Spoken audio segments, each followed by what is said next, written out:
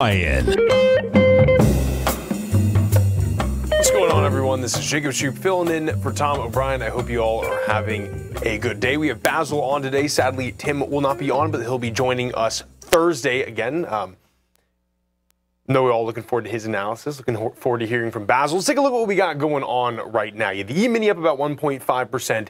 Same with the SPY. Russell up about 1.3%. The NQs up about 2.2%. Dow futures up nearly a full percent there. Let's see here. You have the dollar kind of staying a little bit to the downside here, right? So we're coming off that 103 level down to 102.56. Most likely to do with the cooled inflation data that we had. You had lower PPI. Same thing with CPI as well. We're going to go over that in a moment here. Something that's unique to say. Well, first, let's say gold's up a little bit. You have silver down slightly, copper nearly flat. You have crude oil coming back down after, quite a big pump up. This lower price helped us a lot in CPI. Of course, that's involved in the volatile CPI. So, depending on what the news wants to talk about, it doesn't necessarily matter, right? You kind of look at core CPI, which is that stuff, less food and energy. But regardless, energy commodities were far lower both in May and June. So helping with that contraction. Let's see. Steel dynamics a little bit. Tesla roaring back. Probably a little bit to do with his conversation with presidential candidate Donald Trump on the X platform yesterday.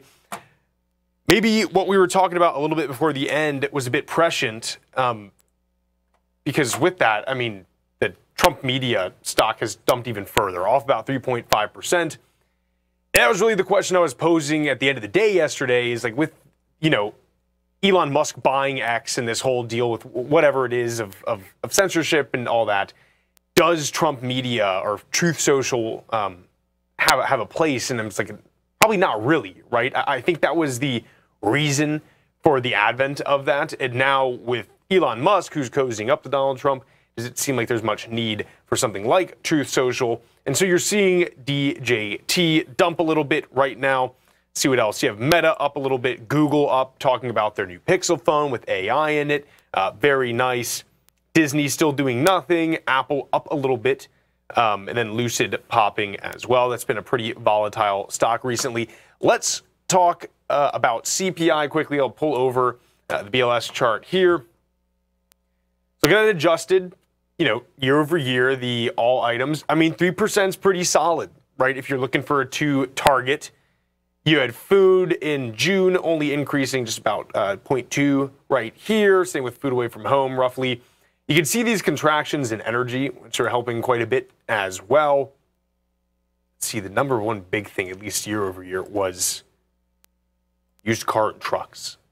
That's been nice. Transportation services up, shelter up. I'm really curious. I'm not sure what the exact correlation is going to be with this, because we're still in the nascent stages of these investigations. But this antitrust investigation into RealPage, right? They're price fixing the rents. Does that have an impact on this? I would say, yeah, probably. But the point is how much. The question is, how much weight does that have, right?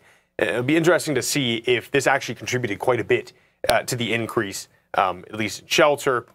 So we take the food index rose 0.2% in June after increasing 0.1 in May. The index for food at home rose 0.1.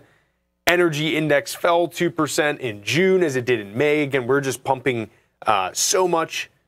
The index for all items, less food, so that's the core CPI, rose 0.1% in June. So this is the smallest increase in this index since August 2021.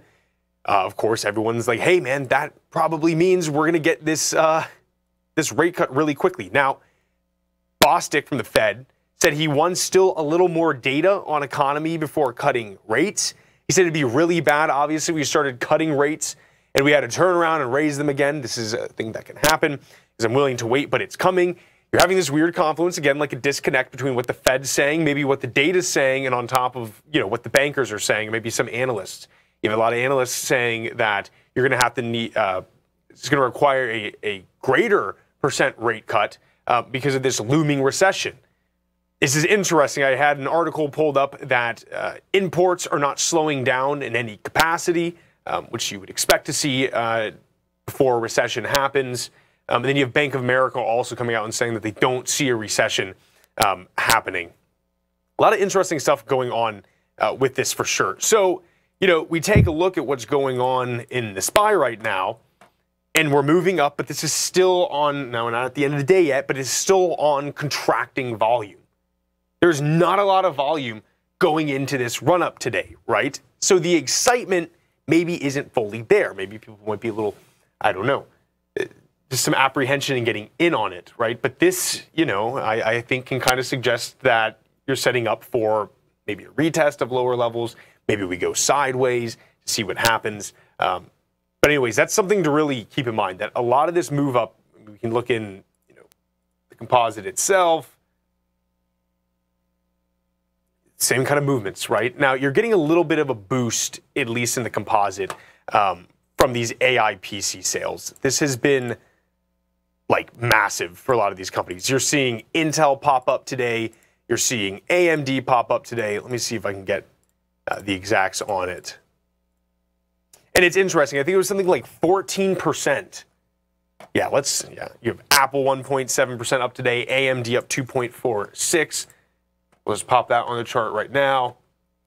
And this idea is that you've had 14% of all PCs shipped during the last quarter, right, were these AI-capable PCs. This is driving a lot of consumer, at least it's taking up a lot of that chain. I mean, to have something released just in one quarter, now it's comprising 14% of all sales in that quarter, is pretty decent. And I would still think that a lot of people are still apprehensive to buy one. They don't know what's going on with it.